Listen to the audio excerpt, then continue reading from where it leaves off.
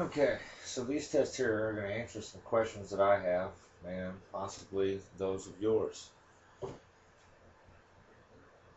What we got going on here is a Mott with just a 2-wrap winding. This is a 4-gauge speaker wire. Some really good stuff for this. And back here I got a dimmer switch off one of those death trap lamps. The ones that shine the light up towards the ceiling. It uses a xenon bulb. I forget what they're called, but I think they might have been outlawed, I ain't sure.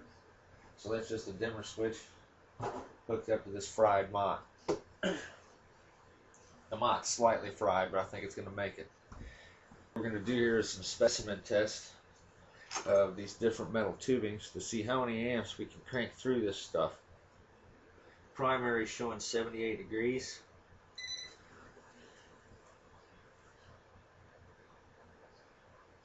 Got 76 on the transformer. That's 137 amps. 130. I didn't barely turn it up there. I'll get a reading on this. Okay, we'll start the clock and just crank this thing. That's 265 amps and done. Oops, so fast I forgot to stop the watch.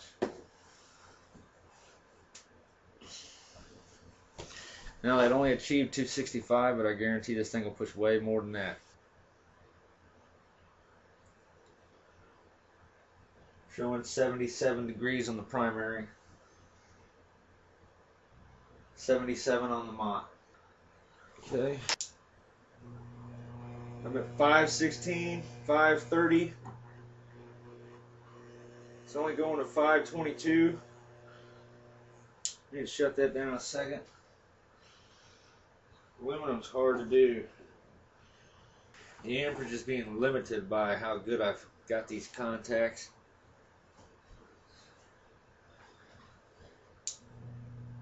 Yeah, I'm doing 11 amps on this side.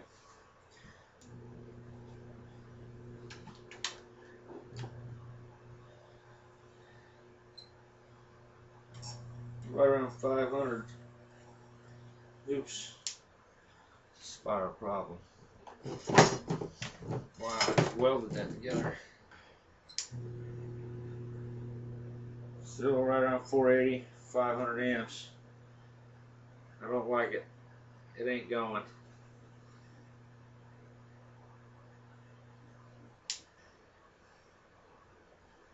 Showing about 122 degrees.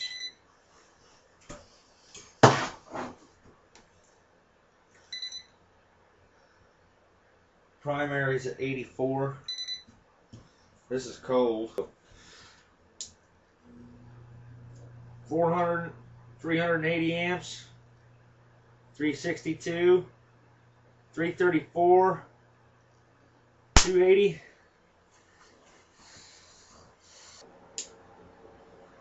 Okay. This time I'm going to run it at 150 amps.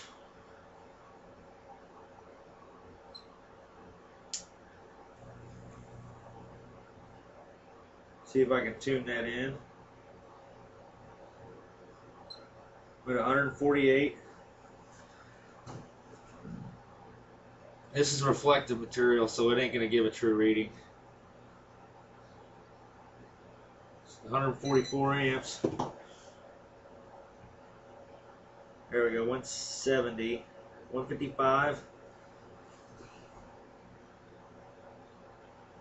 81 degrees on that.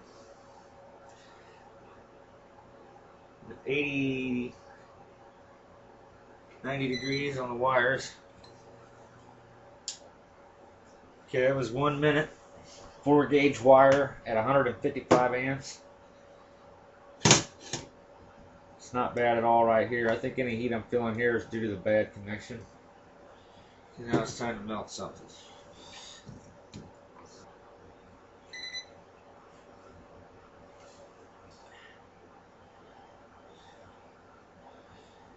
Copper clad iron.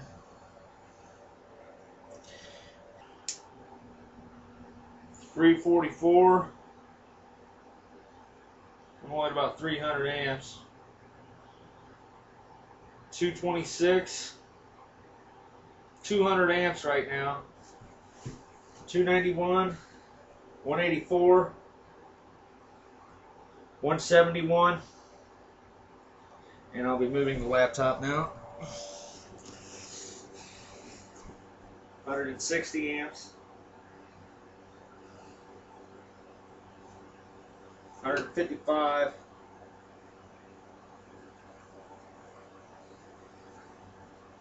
149,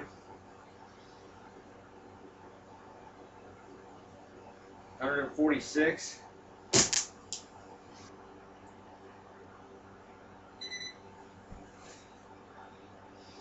that's the primary, that's the laminate stack,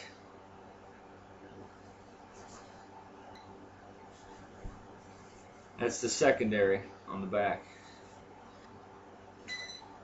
and that's right at the terminal leads.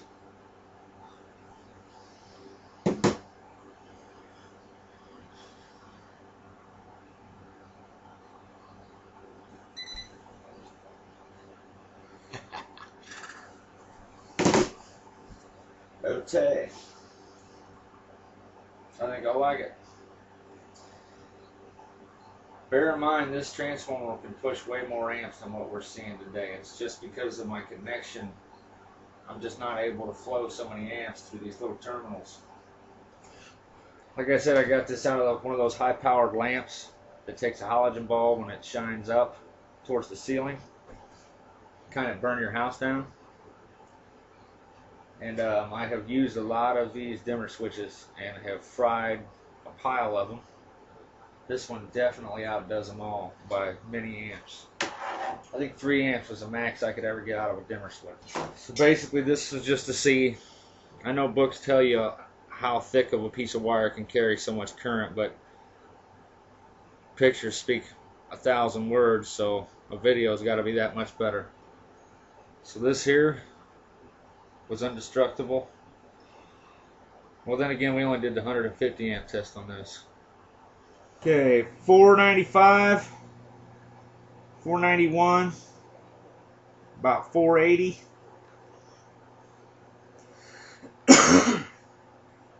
There it goes. Okay, so where was I? So this isn't indestructible.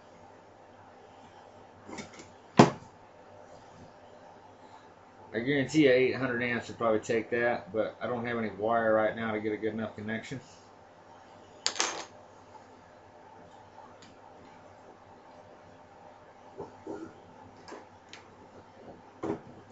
That got everything pretty hot. Well, that thing is soft. It's butter still. So that little piece of aluminum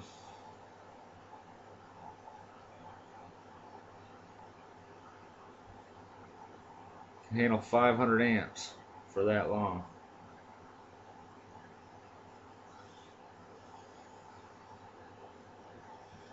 I don't know if you can see the pitting. It has craters in it everywhere. Okay, so here's what we got. That thing was running at 1.9 volts. The most amps I got was around 520 or so, I think, and that was on this piece of aluminum. I was not able to fry that out. If I had better connections, it would have went. This is a little piece of copper tube I did. You can see it melted through that pretty quick. Here's that piece of aluminum. Here's the piece of copper cladded iron. That one glowed the longest.